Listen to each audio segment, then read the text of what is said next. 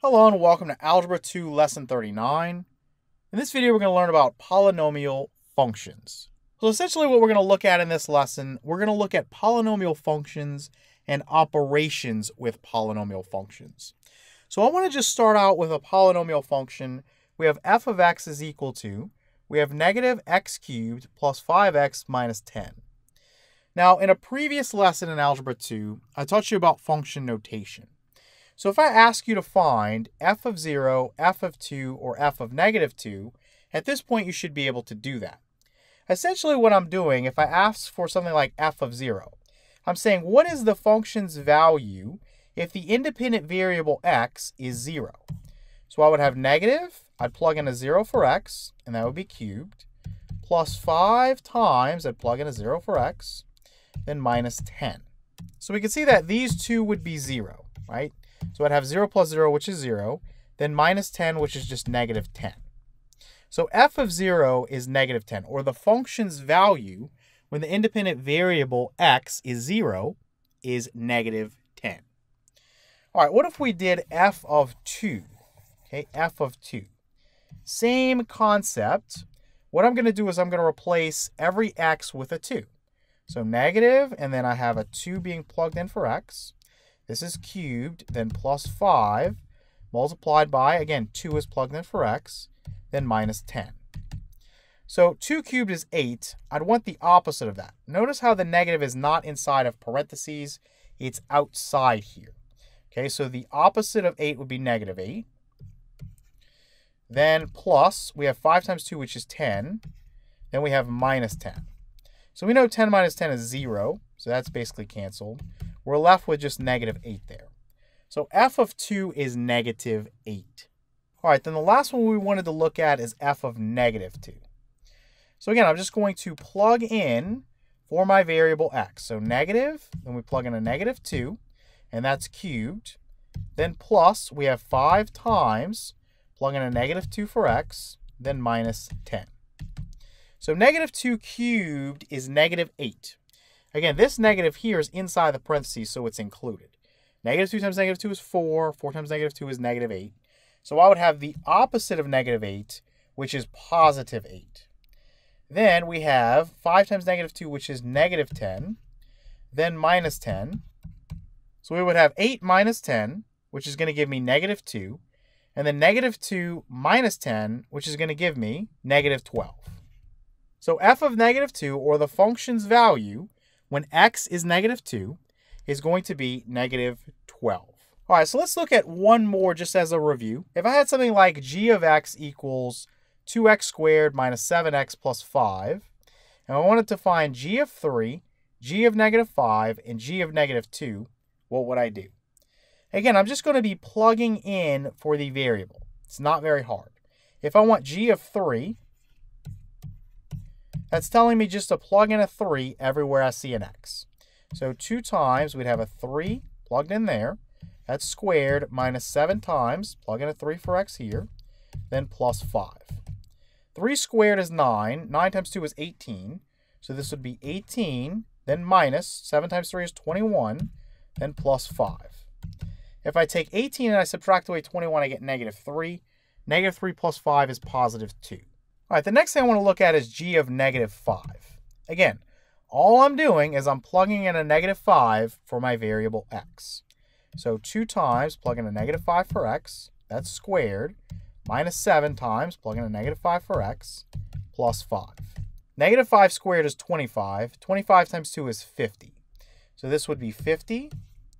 Negative 7 times negative 5 is positive 35, so plus 35, and then plus 5.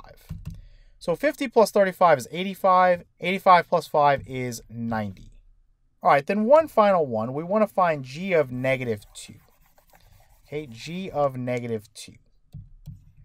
So all I'm going to do, once again, super simple. If I have g of negative 2, I plug in a negative 2 everywhere I see an x. So I have 2 times negative 2, plug that in for x, that's squared, minus 7 times, plug in a negative 2 for x, plus 5. Very easy. Negative 2 squared, again, the negative's involved in the parentheses, so that would be 4. 4 times 2 would be 8.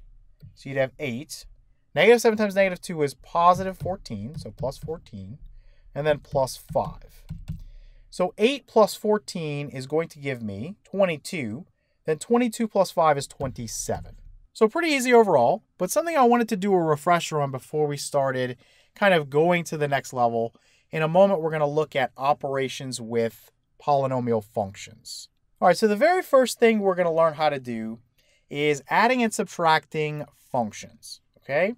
So if you see something like f plus g of x with this notation here, all this is telling you to do is take f of x and add g of x, okay? So all you're going to be doing is basically combining like terms. It's just like if I added two polynomials together. It's no more difficult, okay? You just got to get used to the notation. It's the same thing if I see something like f minus g of x. This is f of x minus g of x. Now, it's going to get more complex because they're going to ask you for stuff like this. They're going to say f plus g of, let's say, 2. All I'm doing is I'm finding the function f of x plus the function g of x, and I'm going to take that result and I'm going to plug in a 2 everywhere there's an x, and I'm going to find out what that value is. Okay, that's all this is asking for. Okay, so let's take a look at an example. So suppose you see something like f of x equals negative 11x to the 4th power plus 10x cubed plus 14x squared. And you see g of x is equal to negative 2x to the 4th power minus 11x cubed minus 9x squared. Now, the problem we get, we're told to do f minus g of x. So all I'm going to do, this is super, super easy. The order matters. F comes first. So I want f of x, then minus g of x. Okay? So what's that going to be equal to? Well, if I have my function f of x, it's what? It's negative 11x to the 4th power plus 10x cubed plus 14x squared. Now, if I subtract away my function g of x, remember, if I'm subtracting something away, we've got to put it inside of parentheses. So this whole thing needs to be subtracted away. Don't make the mistake of just subtracting away the first kind of term there. You want minus, and then inside of parentheses, you want negative 2x to the 4th power minus 11x cubed minus 9x squared.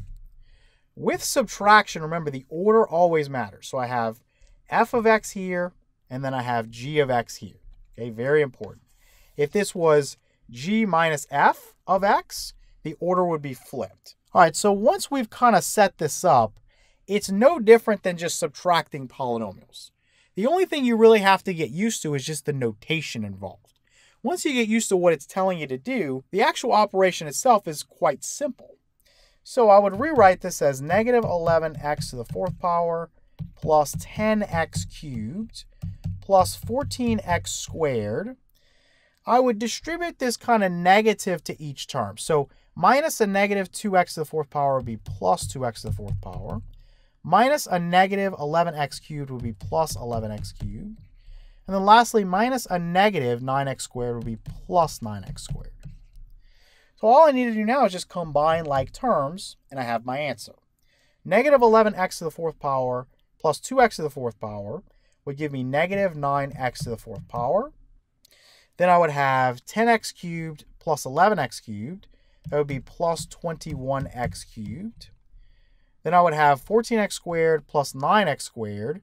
That would give me plus 23x squared. So this is my answer here. This is f minus g of x. Okay, that's the result that you get. It's negative 9x to the 4th power plus 21x cubed plus 23x squared. All right, so let's say we had the same function for f of x, the same function for g of x, but now we've changed the problem to f plus g of x. So we want to find this. So now we're just going to add f of x plus g of x, okay? And with addition, the order does not matter. So I could put f of x first, or I could put g of x first. I would get the same answer, right? It would not matter.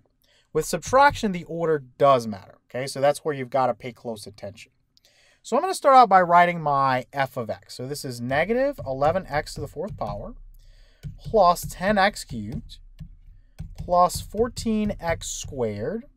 Then I'm going to add to this. I'm going to have negative 2 x to the 4th power, and then minus 11x cubed, and then minus 9x squared. So what would the result here be?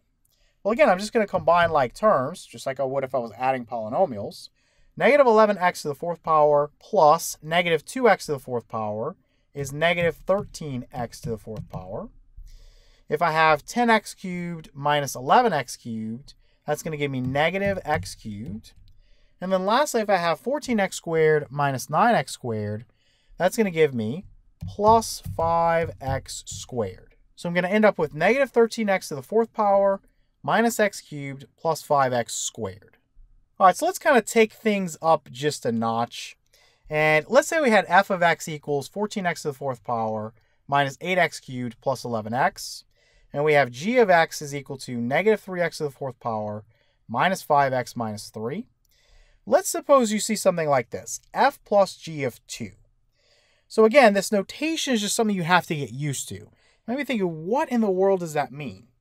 What it means is I'm going to find f of x plus g of x. And when I get that result, I'm just going to plug in a 2 for x. Another way to explain it is I could find f of 2 and g of 2, and then I could just sum those together. And it's just two different ways that you could achieve this, and I'm going to do both for you.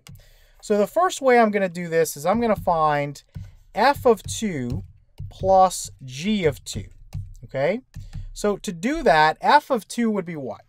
It would be 14 times, I'd plug in a 2 for x, so 2 to the 4th power, minus 8 times, I'd plug in a 2 for x, so that's cubed, plus we'd have 11 times, plug in a 2 for x. Then plus, now I want g of 2. So g of 2, I'm plugging in a 2 for x. So negative 3 times, you'd plug in a 2, and that would be to the 4th power, minus 5 times, plug in a 2, and then minus 3. All right, so what does this give us? 2 to the 4th power we know is 16. Then 16 times 14 is 224. Then we have minus. 2 cubed is 8. 8 times 8 is 64. So 64. Then plus, 11 times 2 is 22. Then we have 2 to the 4th power. We know that's 16. You multiply that by negative 3. That's going to give you negative 48. So let's put minus 48. Then here we have negative 5 times 2. That's negative 10. So negative 10. And then minus 3. So now we're just going to work left to right. 224 minus 64 would give us 160. Plus 22 would be 182. Minus 48 would be 134. Minus 10 would be 124. Then minus 3 would be 121. So this is f plus g of 2. Now, the other way we could have got this, just remember you got 121. Let's erase this. The other thing we could have done is we could have first added f of x plus g of x. If I have f of x plus g of x, this is going to be equal to, we'd have 14x to the 4th power minus 8x cubed plus 11x, and then plus g of x, which is negative 3x to the 4th power, minus 5x minus 3. Again, all I'm looking to do is just combine like terms here. So I put equals 14x to the 4th power minus 3x to the 4th power is 11x to the 4th power. Negative 8x cubed, nothing to combine with that. I have 11x and minus 5x, that's positive 6x. And then I have minus 3. So once I have this result, what I'm looking for is to substitute a 2 in everywhere I see an x. So I'd have 11 times, you'd put a 2 in for x, so 2 to the 4th power, minus 8 times, plug in a 2 in for x, so 2 raised to the 3rd power, plus 6 times 2 minus 3. So the result of this we know is going to be 121. 2 to the 4th power is 16. 16 times 11 is 176. We have 2 cubed, that's 8. 8 times 8 is 64, so we're subtracting away 64. Then we're adding, 6 times 2 is 12. Then we're subtracting 3. So 176 minus 64 is 112. If I then add 12, I get 124. If I subtract 3, I get 121. So again, f plus g of 2 is 121. All right, so let's take things up just a notch. So suppose you had f of x equals 5x squared plus 14x plus 12, and g of x equals 14x cubed minus 12x squared, and then h of x, a third function, is equal to 7x squared minus 11x. If we wanted to find f plus g plus h of -1, what would we do? Well, one thing we could do is we could find f of x plus g of x plus h of x first. And then we could take that result and we could plug in a -1 for x. So let's just go ahead and crank this out. So we would have f of x is 5x squared plus 14x plus 12. And let me scroll down. Plus g of x, which is 14x cubed minus 12x squared. Plus h of x, which is 7x squared minus 11x. Again, once I have this notation down, it's pretty easy because all I'm really doing is just adding polynomials. So my highest exponent is a 3. So let's start with 14x cubed. Nothing to combine with that. I've got 5x squared, I've got -12x squared, and I've got 7x squared. Well, I know that 5 and 7 make 12. So 5x squared plus 7x squared would be 12x squared. Then I've got a -12x squared. Those would cancel out. Then I'd have 14x and -11x. That would give me positive 3x. And then lastly, I'd have plus 12. So what I have now is I have f plus g plus h of x. And this equals 14x cubed plus 3x plus 12. So to find f plus g plus h of -1, all I would do is take this, and I would plug a -1 in everywhere I see an x. So I would have 14 times, you plug in a -1 for x, and that's cubed, plus 3 times -1, plug that in for x, plus 12. Let me kind of slide this stuff down just a little bit. Give myself a little room. So this is equal to, -1 cubed is -1. So -1 times 14 is -14. 3 times -1 is -3, so we'd have -3. And then plus 12. So -14 minus 3 would be -17. -17 plus 12 is equal to -5. So f plus g plus h of -1 is going to be -5.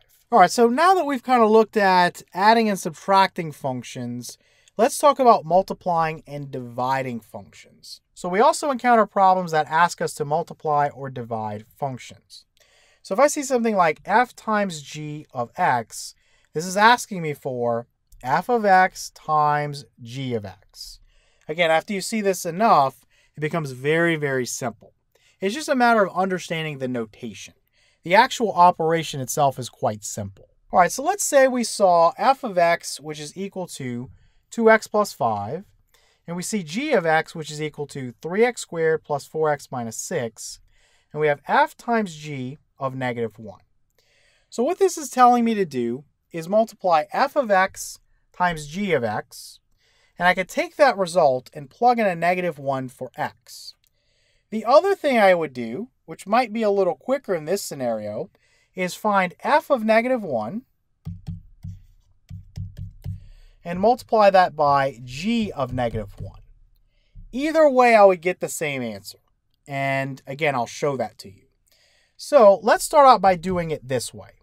So f of -1. If I plug in a -1 for x, I'd have 2 times -1, which would be what?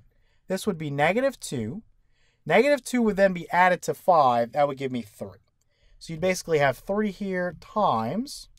If I plugged in a -1 here, -1 squared is 1. So I'd have 1 times 3, or 3.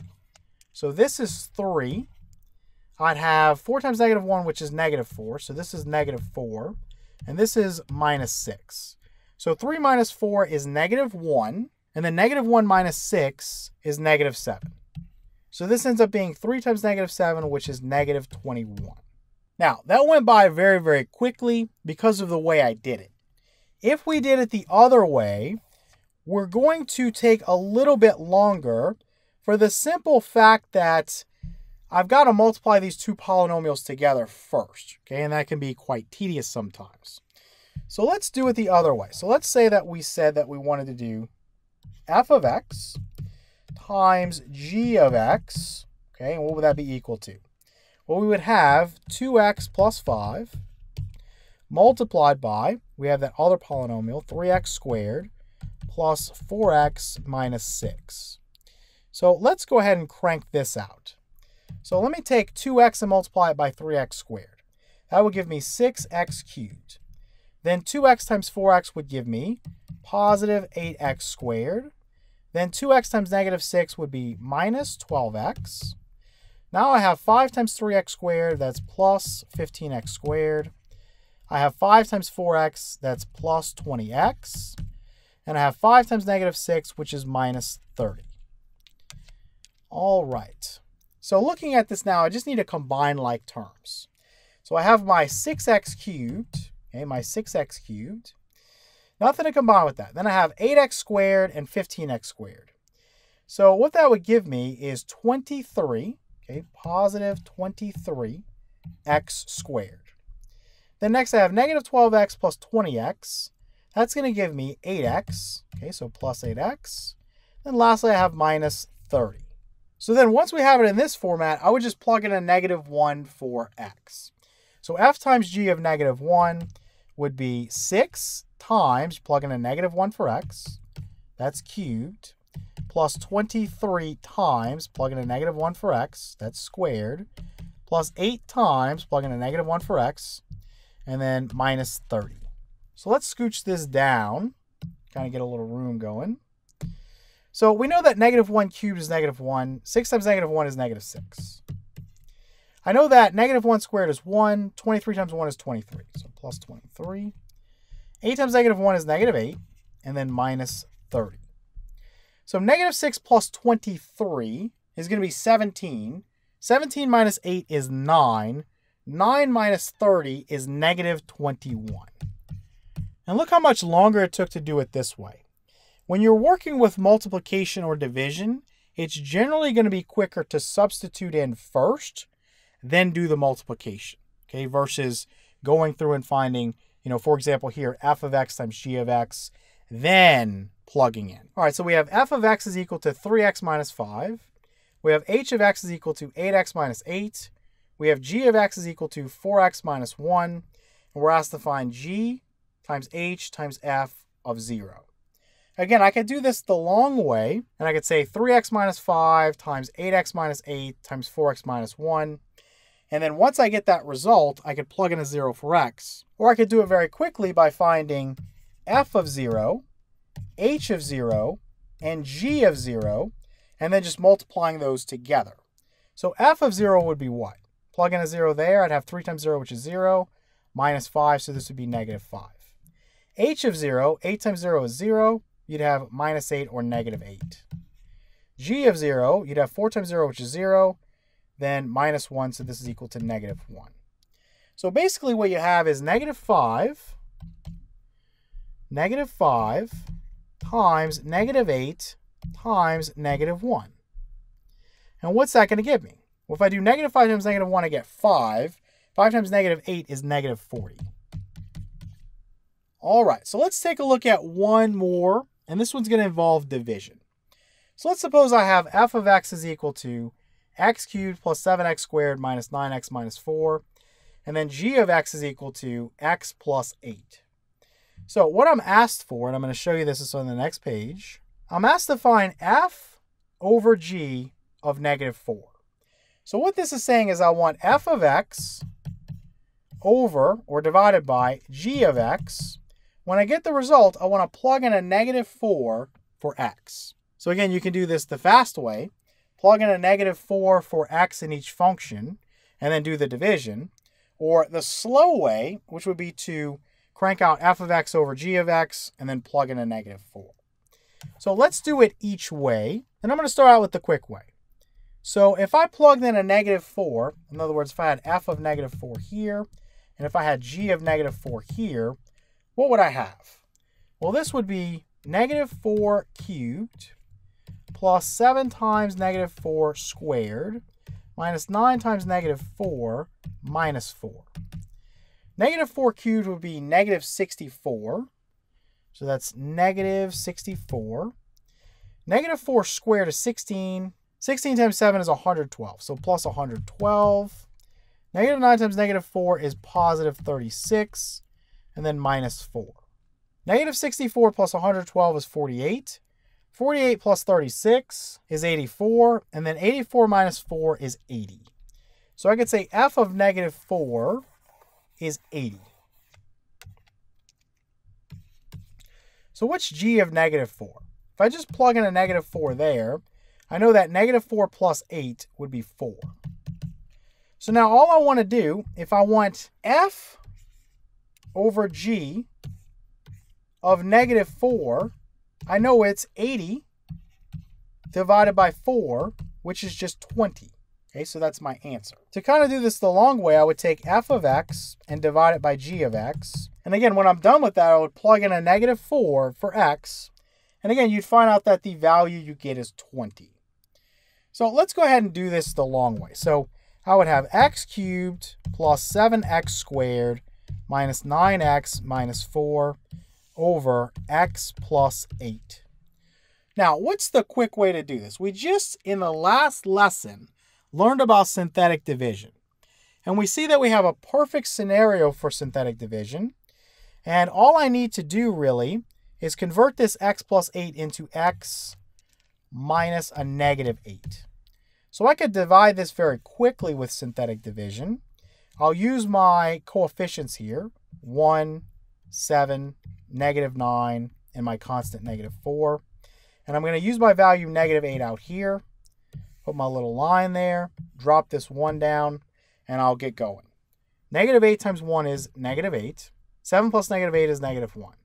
Negative 8 times negative 1 is positive 8. Negative 9 plus 8 is negative 1. Negative 8 times negative 1 is 8. Then I would want to do negative 4 plus 8. That would give me positive 4. So I already have my answer now. Remember, the degree of this polynomial in the answer is 1 less than the degree of the polynomial here. Since this is x cubed as the highest power, this polynomial has a degree of 3. The highest exponent is a 3. Here, the highest exponent would be a 2. It's of degree 2. So this would be the coefficient for x squared. This would be the coefficient for x to the first power. This would be your constant. And this would be your remainder. Okay. All right, so if we wanted to write this, you would have 1x squared, or just x squared, minus 1x to the first power, or just minus x, and then minus 1, and then plus 4 over. Your divisor was x plus 8. X plus 8. So let's copy this. We'll come down here.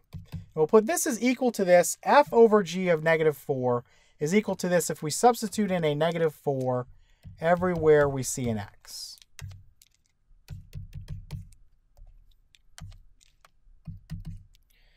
Okay, so if I had negative 4 squared to begin, negative 4 squared is 16. Then minus a negative 4 is the same thing as plus 4. Then you'd have minus 1. Then plus. Here you have 4 over, you have negative 4 plus 8. Negative 4 plus 8 is 4. 4 over 4 is 1. So essentially you can see that these two would cancel. That's 0. You're left with 16 plus 4, which is 20. And again, that's what we got at the very beginning of this very easily, just by plugging in a negative 4 for x in each function and dividing, right? Dividing the resulting numbers. You had 80 divided by 4, which gave you 20 as well. So much, much quicker to do it that way, but I wanted to go through it the long way just to prove to you that it works either way.